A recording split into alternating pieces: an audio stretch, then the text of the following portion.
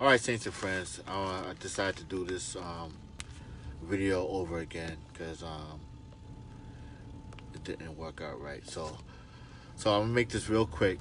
First Peter chapter, uh, First Peter chapter 3, verse 12 and 13. We're gonna talk about it. The word of the day is January 21st, 2021. The word of the day is coming from First Peter chapter 3, 12 to 13. The eyes of the Lord are over the righteous, and his ears are open unto their prayers. But the face of the Lord is against them that do evil.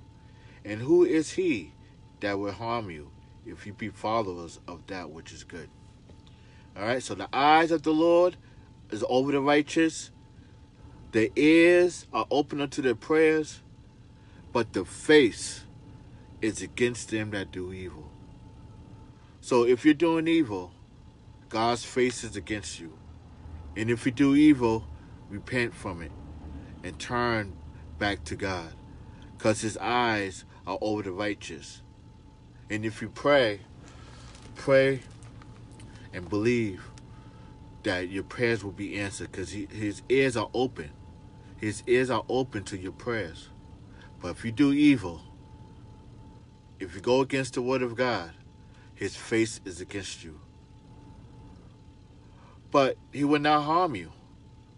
He will not harm you if you follow in him. Verse 13 says, and who is he that will harm you, if ye be followers of that which is good? God is good. And this world that we're living in is in a lot of trouble, because the face is against him. His face is against, their face is against God.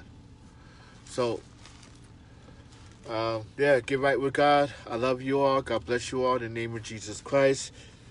We are the Be Ready Street Ministries, and just want to let everybody know that you must be ready, because ready or not, here he comes.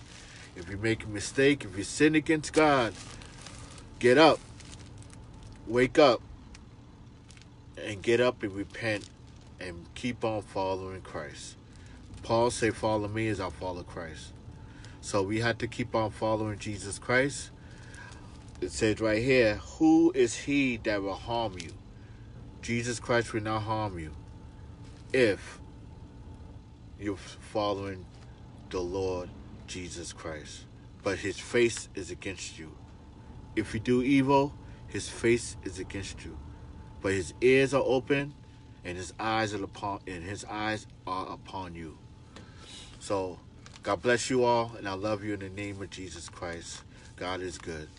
Peace.